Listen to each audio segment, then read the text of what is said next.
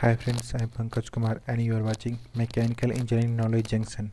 In this tutorial, I am going to show you how to analyze a simply supported beam in ANSYS Mechanical APDL. So here is inclined load acting at point C on 60 degree in anti-clockwise direction, and at point D the inclined load is acting at 30 degree, and at point E the inclined load is acting at 45 degree, and A and B are simply supported. We have to find stress and deflection and also SFD and BMD. Breadth cross height ratio is given as 200 mm by 400 mm, and the Young's modulus is given as 2 into 10 raised to 5 Newton per mm square, and Poisson's ratio is given as 0.27. So we are going to analyze this problem in ANSYS Mechanical APDL, and I am going to give the value of force in Newton instead of kilonewton, and so you have to convert kilonewton into Newton, and also the distance in mm. So first of all, open ANSYS Mechanical APDL, click on preferences, click on structural, now click OK, now click on preprocessor, click on element type, now click on add edit delete, click on add, select beam and 2 node 180 as save function, now click OK, close this, minimize this, click on material property, then click on material model, then click on structural, then click on linear, then click on elastic, now click on isotropic and give the value of Young's modulus as 2E5 and Poisson's ratio as 0.27. now click OK. Now close this window, minimize this, click on section, click on beam, now click on common section and give it the value of breadth as 200 and height as 400 mm, and click on preview to preview the cross section. Now click OK and right click here mouse and replot it to hide the cross section. Now minimize section, click on modeling, now click on create, now click on key point, now click on inactive CS, and if all boxes are empty and when we click apply, it will create origin. So A is origin, and with respect to this origin A, we are going to plot the other key points. So the second point is 2000 mm, that is 2 meter, and the next point is 4000 mm, next point is 6000 mm, and the last point is 8000 mm. Now click OK.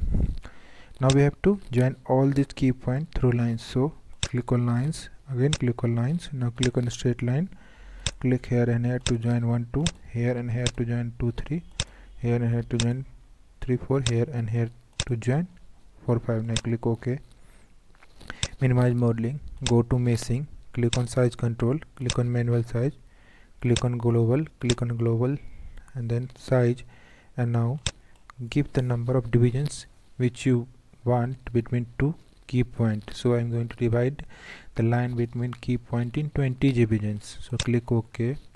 Now minimize this, go to mesh, select lines and click box and carefully select all the lines, and now click OK. Thus meshing is done. Now we have to go to plot and replot the lines.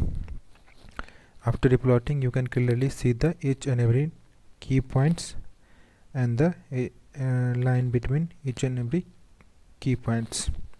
So you can clearly see from this to this there is 20 divisions, and the second node, third node, fourth node and the fifth node is here. Now we have to apply the loads at this point, and the load is inclined. So what I am going to do, I am going to again in modeling and minimize this, go to nodes and then click rotate node coordinate system, and now select biangle. Now select the node at which we have to apply the load, so select this node, now click apply, and you can clearly see the angle is 60 degree in anti-clockwise direction. and the here angle is 30 degree in clockwise direction. So for anti-clockwise, you will have to give, first of all you have to give 90 and then minus 60, the angle which is given in the inclined line. Now click apply. Now second node and click apply, and here we will have to first input the given angle of force. So force is inclined at 30 degree and then subtract 90 degree. Now click apply, again select this node, click apply and give the angle as 45 minus 90. Now click OK. Close this. Now minimize modeling, go to loads, click on define load, click on apply, click on structural, click on displacement, click on key point, select this and this, and then click apply and select UX, UI, UZ and rotational X, rotational Y, not select rotational Z. Now click OK. Now we have applied the simply supported both things. Now we have to apply the force. So click on force, click on nodes and select this node and then click apply and select here Fy, and the value of force here is 20 minus 20 root 3 kilonewton. So 20 root 3 is equivalent to 3461 Newton, 34641 Newton. Okay, now click apply. Now again select this option, this node and click apply. Select this node and click apply and again give the value as minus 60,000 Newton, that is 60 kilonewton. Now click apply. Again select this node and click apply and give the value of force, that is 40 root 2, which will equivalent to 56568.568.5 Newton with negative sign. Now click OK. Thus we have applied the force according to the given question. Now minimize this, go to solution, click on solve, click on current ls, click OK. The solution is done. Now close this and close this, minimize solution, go to general post procedure and now go to element table and then define table. This table is created for getting SFD and BMD. Now click on add and go to this column and select last option and type here 3. Now click apply, again go to this column, select this option and type here 6. Now click apply, again go to this column, select this option, type here 16. Now click apply, again go to this column, type here, select last option and type here is 19. Click OK. So the combination of 3 and 16 will give BMD diagram and 6 and 19 will give SFD diagram. Now close this, go to plot result, click on deform and then select deform plus and deform. Now click OK. So this is the deformation under the load.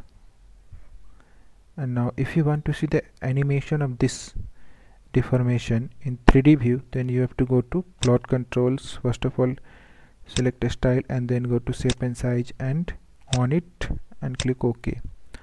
Now go to isometric view, again go to plot control, click on animate, now click on deform shape and select deform plus and deform and now click OK. So this is the deformation of beam, simply supported beam under the given loading condition. Now close this and go to counter plot, click on Nodal Solution, click on DOF solution, click on degree, displacement vector sum, now click OK. So this is the displacement diagram, or you can call it as the displacement with respect to the position. So maximum displacement is at this point and minimum displacement is at this point, and the value of maximum displacement is here and the minimum displacement is here. Now if you want to see the stress diagram, then again click on Nodal Solution, again click on stress, bring down the arrow and select von Mises stress. Now click OK. So this is the stress distribution diagram, and the stress is maximum and the minimum is at the same point. So maximum is here and the minimum is at this point. Okay, now you have to see, now if you want to see the BMD diagram, so click on line element result and select the first option in first box and third option in second box. Now click OK. So this is the BMD diagram. Click here to get the actual view. Now if you want to see the SFD diagram, again click on line element result. In first box select SMIS 6 and last box select SMIS 19. Now click OK. So this is the SFD diagram of the given beam. Now if you want to see the numerical value of reaction, then you will have to go to list result, then click on reaction solution, then select all items and now click OK. So this is the node number and corresponding Fx, Fy force and Mx, My and Mz are moment. Now if you want to see the nodal loads, then click on nodal loads, select all item, now click OK. So this is the node number and corresponding force in XYZ and moment in XYZ are given here. Suppose now if you want to see the nodal solution of a DOF solution, then you have to click on DOF solution, click on displacement vector sum, now click OK. So this is the node number and corresponding displacement in XYZ of each node, and the maximum displacement of each node is given here. Similarly, you can see the various result under the general post procedure tree by selecting that particular parameter.